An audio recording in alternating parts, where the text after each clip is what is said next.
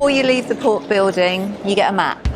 Next to the cruise port of Leixoes, there is an incredibly long sandy beach. But if you're going to take the shuttle into Porto, 9 kilometres, it'll take between 15 and 20 minutes. So the bus stop right by the supermarket, and on the way back, if you want to, you can pick up water and beer for very, very cheap prices. The shuttle bus drops you right by a supermarket and also a port and wine museum, and after you have had your tour around the museum, you get a port and wine tasting, and it says it's the museum of the oldest appellation in the world.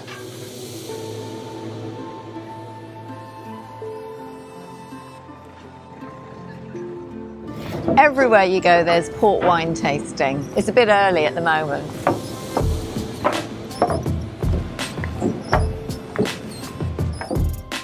Please like the film and subscribe to our channel. If you're interested in the cruise novel, you can hear it all free here on our YouTube channel, and it plays out to these wonderful cruise videos. The ships are in and the markets are out. Porto is the start of many a river cruise up the Douro. So, we had to take a cruise. More stalls along the river. Bring some euros. Here in Porto, you can see the port being made, rather like our tour of Champagne in France, which you can see on Doris Visits. Here, you go through the caves, you see the process, and then at the end, you have a port tasting.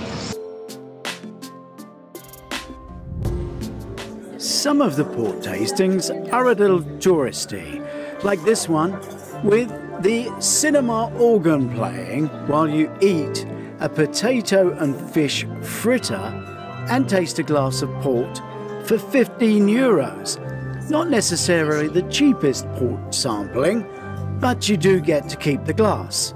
That's if you want an odd glass. So this is the cod and sheep's cheese. Not sure, but I'm going to have some pork, some white pork, and it might wash it down okay.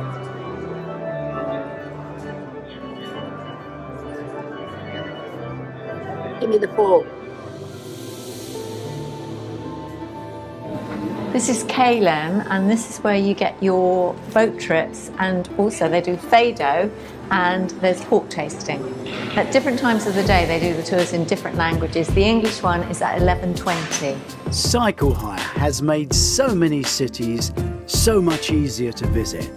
But this one you can walk if you know the way to the top. Rodrigo's 300 meters from here. Oh, that sounds very good. Okay, can we have 2 tickets then, please? Yes. This is quite steep.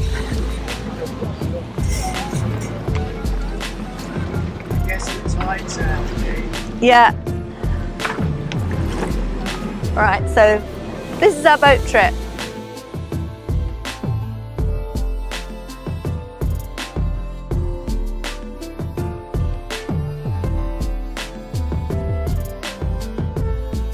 The boat trips are called 6 bridges tours, which means the boat basically covers 6 bridges. There and back, it's about 50 minutes. And the commentary is in 3 or 4 languages. So, easy. The Fernandina city wall. It was built in the 14th century during the mandate of the King Dom Fernando, but with its military importance diminished, it was almost all destroyed in the 19th century.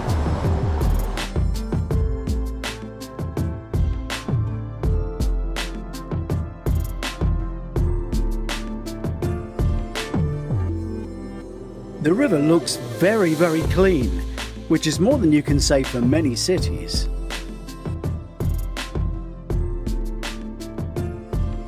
Along the riverbank, lots of people are fishing. Being a river, so many ships are there making their crust of bread. Tours everywhere, and they all seem to be tied to either a restaurant or a winemaker. So undoubtedly, With your cruise, you will get a free glass of wine. However, it rarely appears on the boat. You normally have to go into the wine house or the restaurant to get your free glass of wine. The Customs House. It was built in the 19th century by the French architect Jean Colson on the old river beach of Miragaia. Nowadays, it is known as the Museum of Transport and Telecommunications, as well as a Congress and Exhibition Center. Please subscribe to our channel. Massarello Church. The primitive church was built in 1394. In the riverside, you can see on the wall beautiful Portuguese tiles from the time of the discoveries, where Infante Dom Henrique, the navigator, is represented, and designed by the famous engineer Edgar Cardoso. The platform of the bridge stands on a big arch, which was at the time of its construction the biggest concrete arch in the world.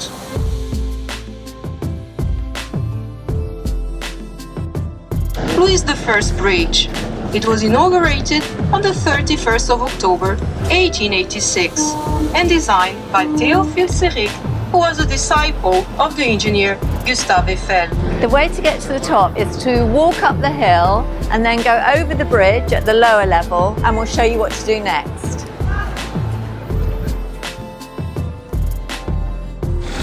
At the other side of the bridge, you can either get the steps to the top or the funicular, and the entrance to the funicular is 10 meters that way.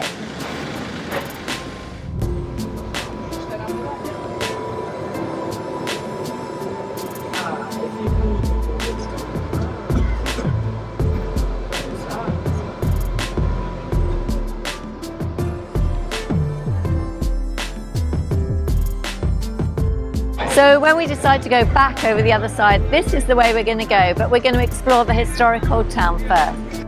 There are endless options, and this is a great one.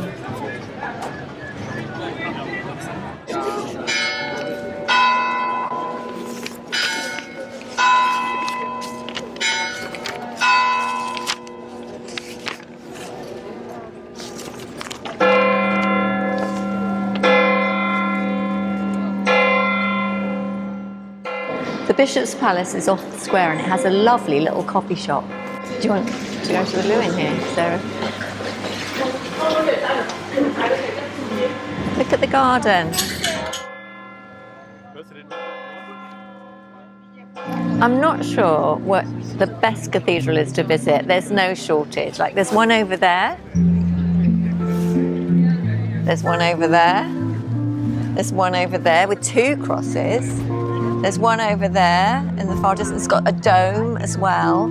Or in the far distance, there's one over there. But you could just stand here and look at them all. To be honest, wherever you look, there are stunning views. And it has been said that Porto is one of the most beautiful cities in the world, and they're convincing me.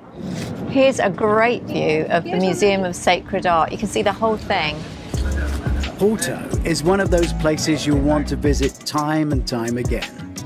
Please subscribe to our channel, Doris Visits, on YouTube. Oh, what a beautiful street.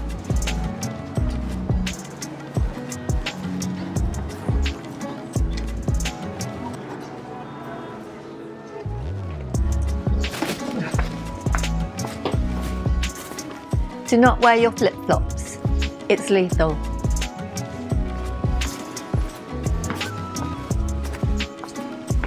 Just be careful on the cobbles.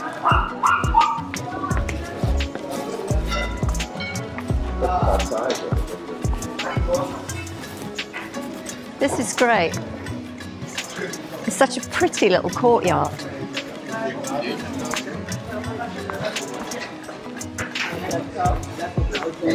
This is the top bridge, and I'm walking back across it and actually stopping to admire the view every few seconds. It's stunning.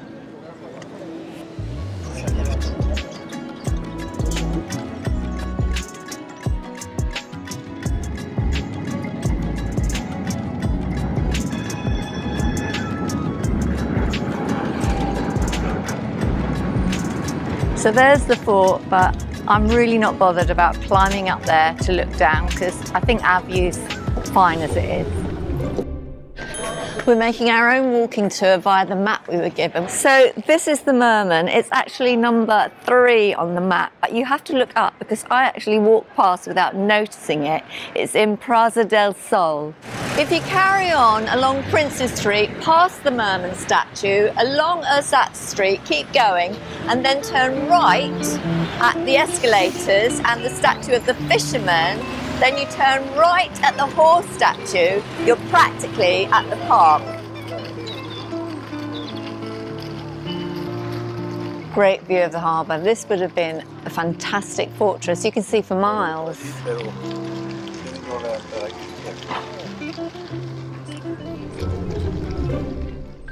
I'm sure the lighthouse hasn't changed one bit, and so we're going to walk you through town. La Coruna is a great place to make new friends.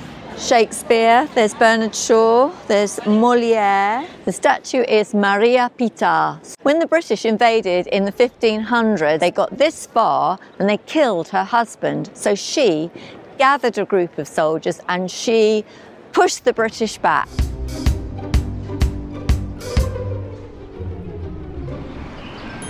If you turn left from the port, you'll find this little park. It's nice to stroll through. There's lots of statues and waterfalls. If you turn right, you'll walk all the way to the lighthouse.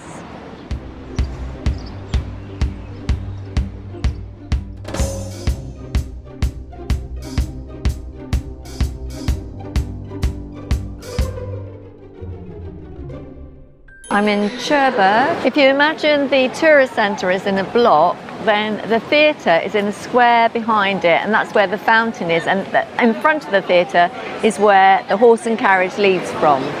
Twice we've looked at the queue for this horse and carriage ride. It's only €5, but it's extremely popular. To get your bearings, the back of the theatre is the museum. If you come down to the front, and just to the left is the Umbrella Museum, which you have to know is there, otherwise you'd walk past it. The umbrella factory is this close to the ship. Umbrellas are famous in Cherbourg because of the 1964 movie starring Catherine Deneuve. So this is the door here. You go through here and in here. This is no ordinary bowl of mussels. This is a Cherbourg bowl of mussels.